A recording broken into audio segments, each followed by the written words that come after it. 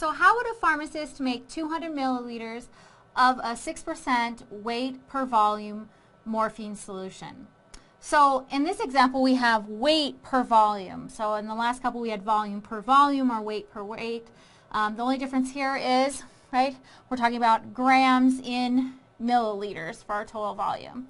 So again, you can set this up in a couple of ways. You can use proportions or you can use an equation. So if we want to use proportions, a 6% weight per volume solution means we want 6 grams of morphine per, right, percent is per 100 milliliter solution. So right, we've got our weight on the top and our volume on the bottom. So we know we've got weight per volume. And I want that to be, I want my new my solution that I'm mixing up, my 200 milliliters, to be in proportion to my 6 grams per 100. So it would be X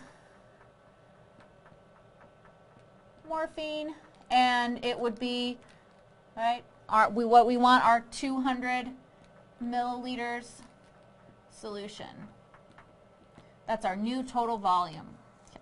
So solve this, multiply, if you look, the milliliter solution is going to cancel, the morphine is going to cancel. If we had put grams here, the grams will cancel. But either way, it'll work out the way we need it to work out. So 200 multiplied by 200 on both sides, everything will cancel out except the 200 times 6 divided by 100, which boils down to 12, is our X. So we need 12 grams morphine. And then how much of our diluent do we need? Well, we need 200 grams to make 200 milliliters of solution. So 12 grams in 200 milliliters of solution, and there we go. We have the answer. So you could have also solved this with an equation. Both ways work. So we know 200 milliliters, we have a 6% weight per volume.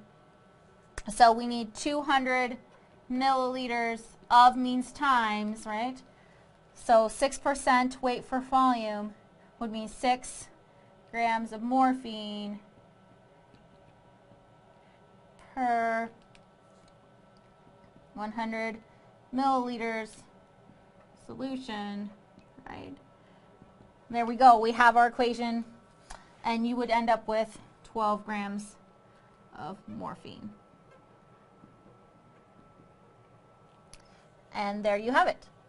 So either way, whether you set up an equation or you use proportions, both ways work equally well.